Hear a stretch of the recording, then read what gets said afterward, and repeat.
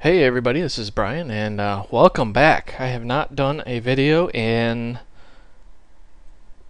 Wow, I don't even remember last time I did a video. I know it's been at least 5, 6 months, maybe less, but my memory is kind of faded because it's been so long.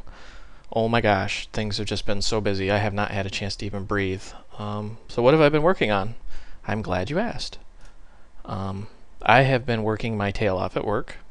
Um, I changed jobs. Not only did I change jobs, I changed careers. Um, I was a I'm sorry, a server administrator. They call them a network administrator, but I was a server administrator, and I don't even touch servers anymore. I'm now management. I manage over a group of people that do telecom work, routers, switches. I also manage another group of people that do Unix systems, backups, things like that.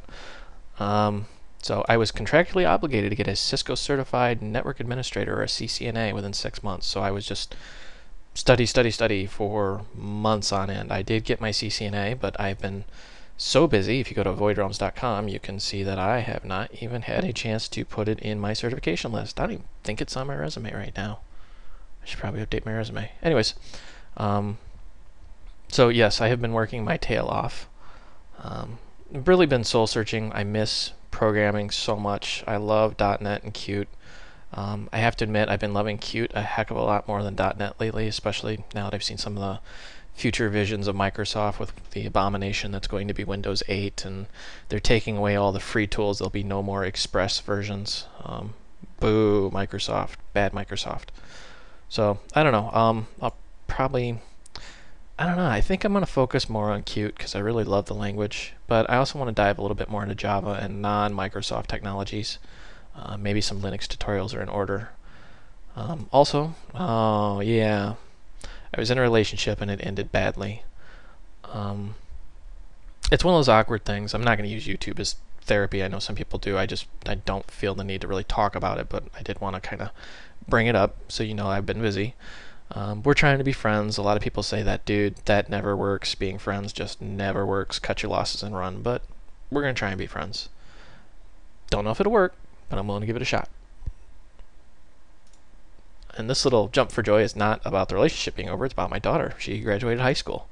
So it was a really big push on her part and mine as well to get her through high school. And now she's going to be starting college in about a month, which is part of the reason why I took the management role, simply because I need money to put her through college.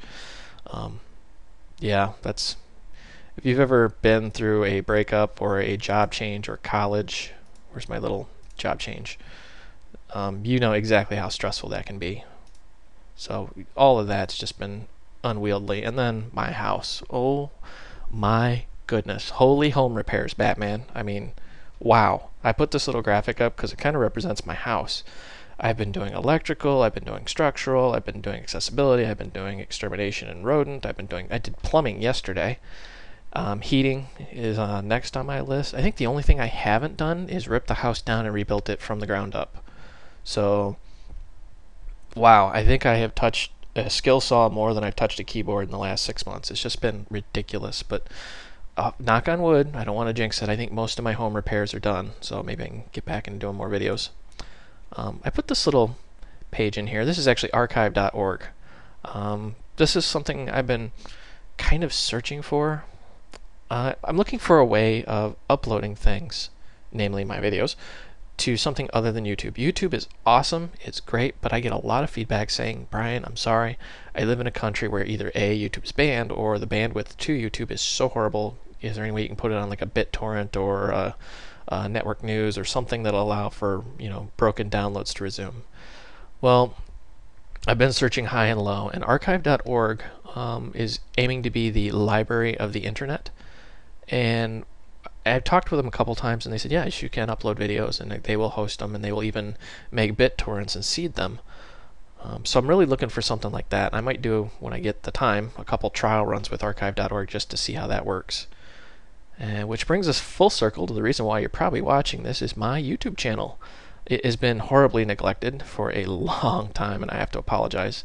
But if you look at these numbers, man, I think the last time I looked at this, I had 2,000 subscribers. So this is just quadrupled in my subscription base. It's just ridiculous. And video views, over 1 million views. Look at that. Wow. 1 million views.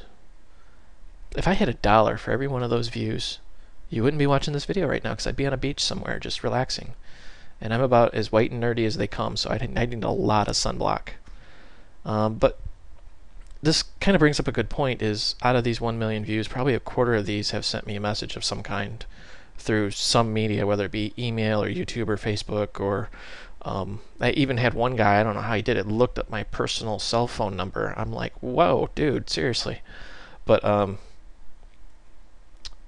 there's so much feedback that I don't think I could possibly in a lifetime respond to all of it. So if you're one of those users that's, sent me a message and feel like you're totally just getting blown off, I'm sorry. There's just no way I can keep up with the feedback. I'm really hoping that, some of the more advanced users that have been watching these videos kind of chime in and start, helping you guys out. I simply, there's no way I can keep up with it.